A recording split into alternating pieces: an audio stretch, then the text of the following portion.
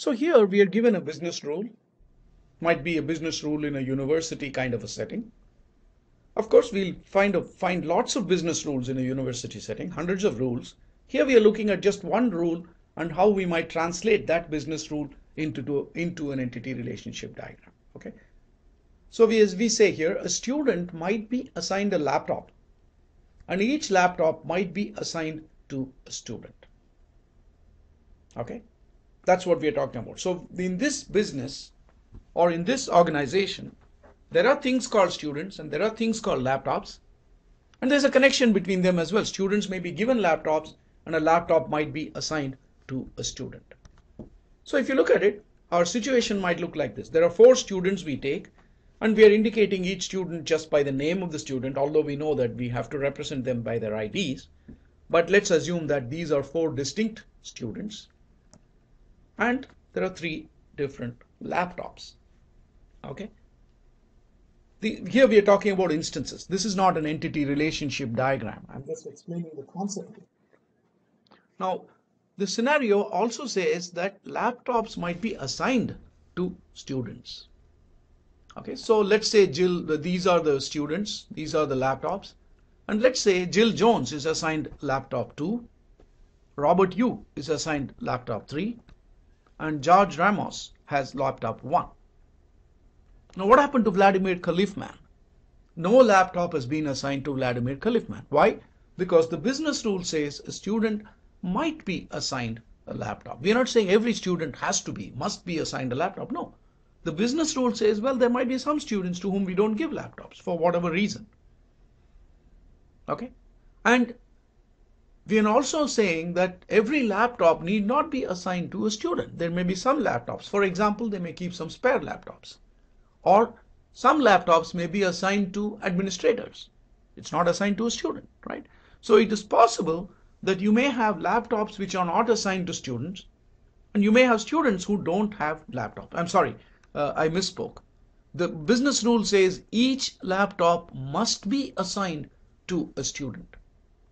Okay, that's the business rule. Doesn't make sense, but that's what the business rule seems to be. And that is why you see every laptop here has been assigned to some student or other, because that's what the business rule says. Okay. So here I just wanted to explain, this is not an entity relationship diagram. This diagram is just showing you entity instances and explaining what we mean by these kinds of business rules. Okay. So let's see how this proceeds. So you've got entity types. Clearly in this scenario, we can think of 2 entity types that we have identified. And those are student and laptop. Those are the 2 entity types that we have identified. But these 2 entity types are not independent of each other. They're not sitting out there with no connection. There's a strong connection between these 2 entity types because instances are connected to each other. Laptops are assigned to students. The 2 are not unrelated, and therefore we say that these 2 entity types have a relationship. Okay. Now, not all entity types may be related to each other, or alternately, we may not be interested in all the relationships that exist in a situation. But here, this is a relationship with which we are possibly concerned. We want to keep track of this relationship. Okay, so that's what the diagram shows as the entity types, entity instances. Okay, so we do have laptops, and this is a mistake. We don't have laptops not assigned to students. All the laptops have been assigned to students, so that's a small mistake. So we've got the student entity type, we've got the laptop entity type, and I just made up the attributes. The description didn't tell us the attributes, but I just made up some attributes. Okay, so those are the 2 entity types we have identified by looking at this particular situation. And the 2 are not unrelated, they're connected to each other, and therefore we show the relationship between these 2 entity types by kind of drawing a line between them. Okay. So we draw a line between entities which are connected to each other. Of course, we don't always draw a solid line. There are some more nuances that we'll be looking at shortly. But for now, let's just assume that a line is what indicates a relationship between entity types. This relationship happens to be a so-called one-to-one relationship because the business rule says every student might be assigned one laptop and every laptop is assigned to one student. Okay, so it's one of this instance of this entity type is connected to one entity instance of this entity type. Okay, it cannot be connected to more. For example, one student, as per our business rule, cannot be given many laptops, and as per our business rule, one laptop cannot be assigned to many students. Okay, so the upper limit for the number of entities instances that one entity type can be connected to, one entity instance of one type can be connected to, it's the upper limit is 1 on both sides, so we call this a one-to-one relationship. Okay, now this relationship notation is tentative. We will be refining it as we go forward, but relationships are indicated by drawing lines. But we'll see some nuances as we go further. Okay, so that's in fact an example of a simple entity relationship diagram. This part alone is the entity relationship diagram, showing the entities and the relationship, the entity types and the relationship. It's a one-to-one relationship, right? As I've already pointed out, one student cannot be assigned more than one laptop, and a laptop cannot be assigned to more than one student, so it's a one-to-one relationship. Now clearly we saw two things here, right? We saw this diagram on top, and then we saw the diagram on the bottom. The diagram on the bottom is the entity relationship diagram, and in this diagram, this is not an entity relationship diagram. This diagram actually shows specific instances. Okay, and I drew this just for clarity to give you the concepts. This is the entity relationship diagram, and an entity relationship diagram or ER diagram only shows entity types. It's not concerned with entity instances. Instances are not shown at all on an entity relationship diagram, shows only entity types. Okay, and this is what we are concerned about. We talk to the business people or organization people, understand their requirements, and draw an entity relationship diagram, which we then say convert into tables that we will then use. So the tables that we used were created by using this process. The tables that we used for SQL, for practicing as well as in the exam, those tables were arrived at by this kind of a process of first drawing an entity relationship diagram and then finding what are the tables we need. Okay, once again, I'm just clarifying that the notation is still not complete. Slowly we'll refine our notation. Okay, your turn. Another example, a professor might be assigned an office. Each office might be assigned to a professor. So I want you to draw an entity relationship diagram just like we did in the previous slides for this.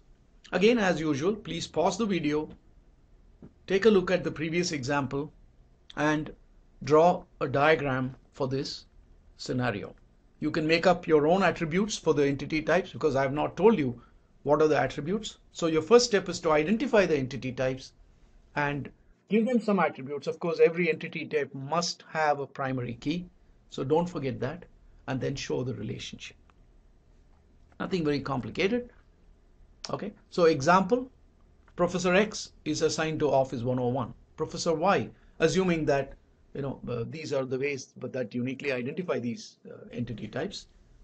Okay, Professor Z is not assigned any office, and offices 302 and 747 have also not been assigned to any professors. That's just an example of a situation that conforms to this description that we have given. Okay, so pause, draw your entity relationship diagram, and then compare it with what I'll be showing once you restart the video. Okay, and again, like I said, show the instances, how they are related, also show the entity relationship diagram. Is this a one-to-one relationship?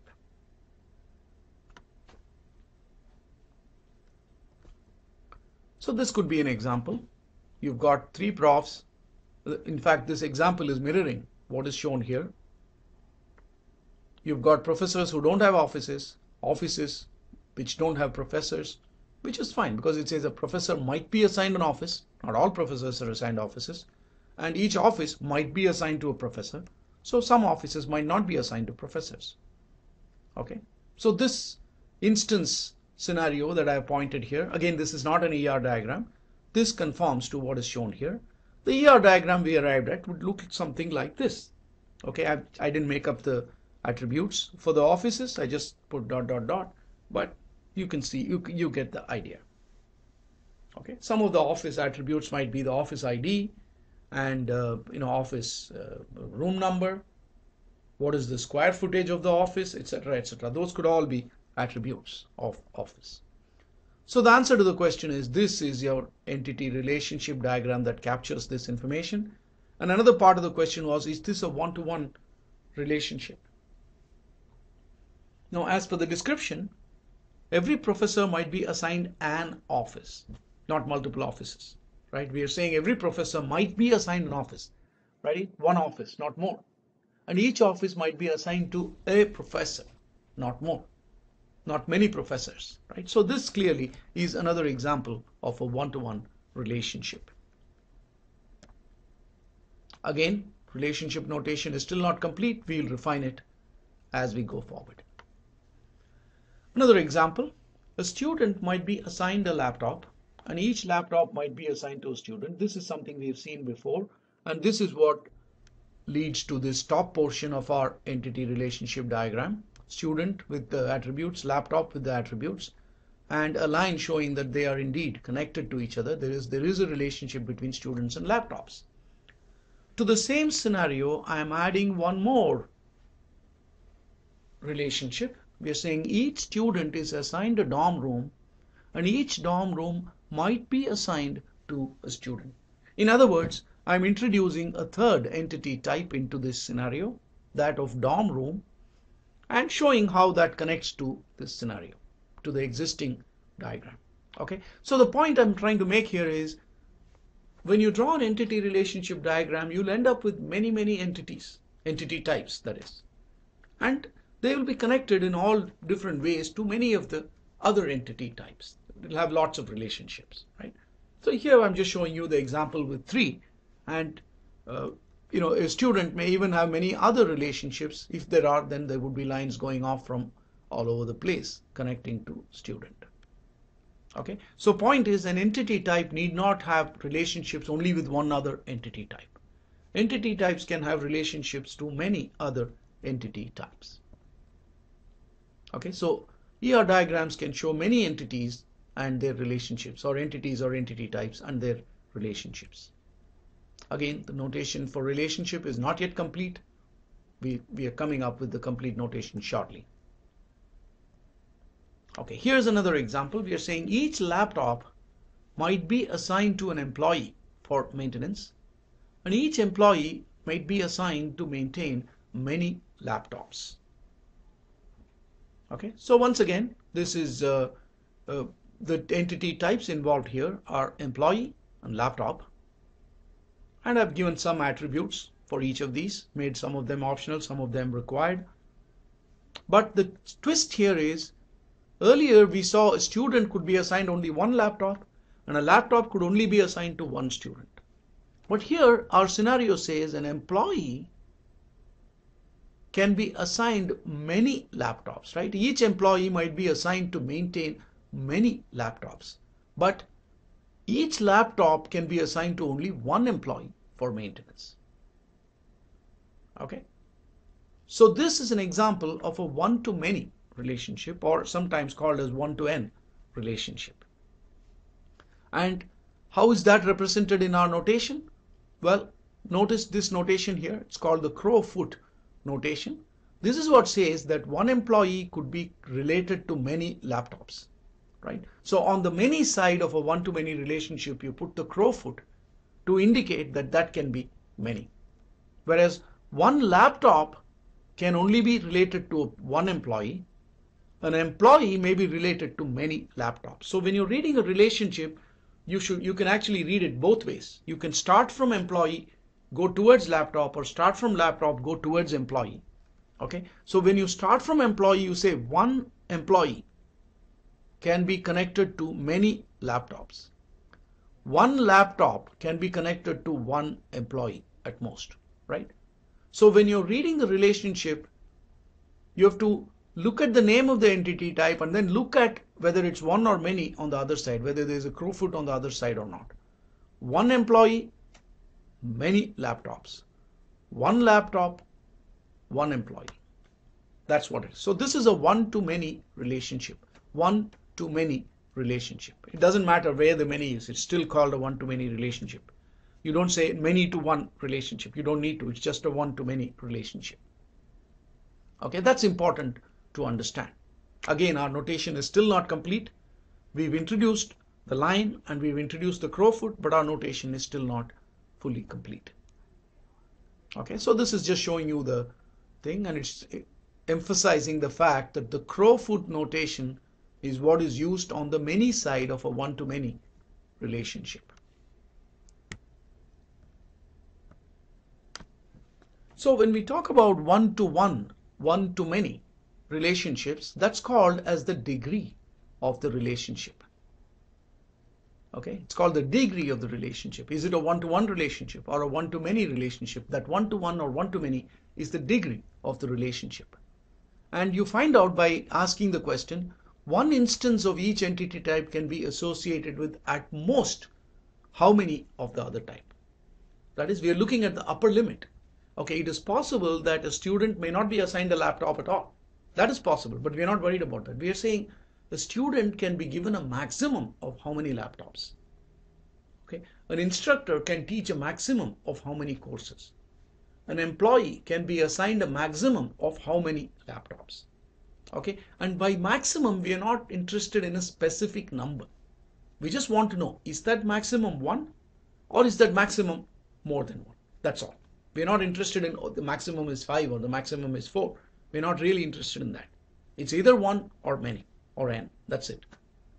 Okay, so that is how you find out the degree of a relationship. Okay, so here I'm just putting down here what questions would you ask to find out the degree of a relationship. So here you've got an entity relationship with diagram with two entity types A and B. And what is the degree of the relationship? You will find that out by asking a question. One instance of A can be related to at most how many instances of B? That is it true that one instance of A can only be related to one instance of B, or can it be related to more than one instance of B? Similarly, can one instance of B be related to how many instances of A? Again, is it one or many?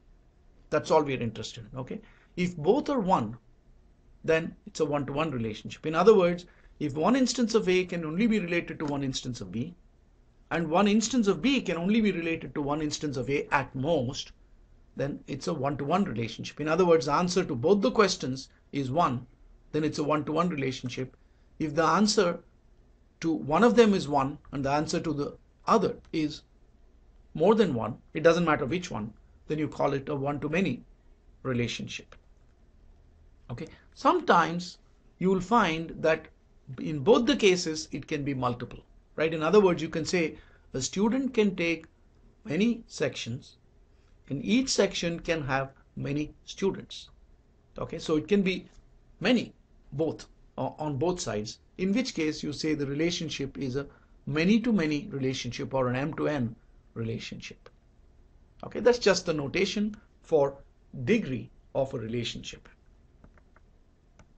Okay, so it can be one-to-one, one-to-many, many-to-many. Those are the three types of degree relationships. Consider one more example. Let's say in this example, we are saying a student might be assigned a laptop and each laptop might be assigned to a student. Okay, so we are saying might be. That means the student need not necessarily be assigned a laptop, might be assigned. And the next one, we are saying each student is assigned a dorm room and each dorm room might be assigned to a student. So in other words, we are saying every student is definitely given a dorm room, but a dorm room may not be assigned to a student. Okay, that means there could be some dorm rooms which are not assigned to students. Okay, another example, each laptop must be assigned to an employee for maintenance. So every laptop must have an associated employee. But and every employee might be assigned to maintain 0 or more laptops. That is, you have every laptop is connected to an employee, but every employee may not be connected to laptops, but might be connected to lots of laptops also, 0 or more, right? So here, if you look at this situation and draw the complete entity relationship diagram, then you see it like this. You say student to laptop. Okay, so student has connection with laptop. That's a one-to-one. We've seen that before. Every student might be assigned a laptop, and each laptop might be assigned to a student, but maximum is only one. So that's a one-to-one. Student is assigned a dorm room, and each dorm room is assigned to a student. Again, it's one-to-one. Each student may get one dorm room at most. Definitely, he is assigned a dorm room, and every dorm room might be assigned to a student, but only one student. Okay, so here this dorm room ID has sort of scrolled off. It should not have scrolled off. I should make the diagram a little bigger. I'll do that. Okay, but the dorm room can be assigned to at most one student. Every student is assigned exactly one dorm room, another one-to-one relationship. Okay, laptop to employees, we've already seen that it's a one-to-many relationship. Each employee might be assigned multiple laptops. Each laptop is assigned to an employee. Again, we are drawing here, we are only talking about the upper limits. Okay, so by now I think it's pretty clear that when you have a set of business rules like the kind we are looking at here, we can convert that into a corresponding entity relationship diagram. So the process of database design is first to understand the business rules, to ask the questions of the people in the business, and then document your understanding in the form of an entity relationship diagram like this, and then take this entity relationship diagram, convert it into tables. That's the process of database design. We've still not completely looked at the proper relationship notation. We'll start that shortly.